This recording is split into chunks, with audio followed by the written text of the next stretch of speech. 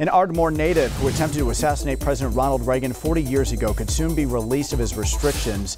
Today, a federal judge ruled that John Hinckley Jr. could be free on his restrictions next year if he remains mentally stable. Hinckley was moved to Virginia in 2016 after 34 years at a mental health facility. He is required to attend therapy, work, and not have any contact with the Reagan family or other victims. Hinckley tried to kill President Reagan for his love over actress Jodie Foster. The jury found him not guilty by reason of insanity.